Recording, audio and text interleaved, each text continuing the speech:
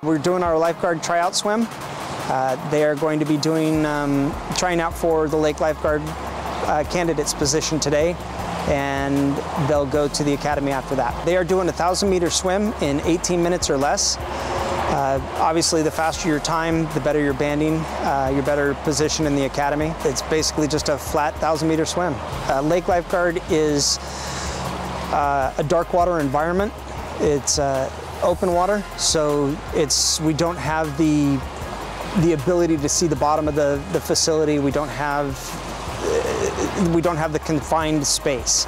A lake swimmer can go pretty much in several different directions, several different depths, and not really have an idea of how deep they are. So we have to pay more attention to their swim activity versus diving boards, shallow water area. In a lake, you really don't have the ability to differentiate between a deep water and a shallow water environment. Go ahead and stop him. He's done. One of the big factors is obviously sight is going to be an issue. So you have to have 20/30, because there is a lot of long distance.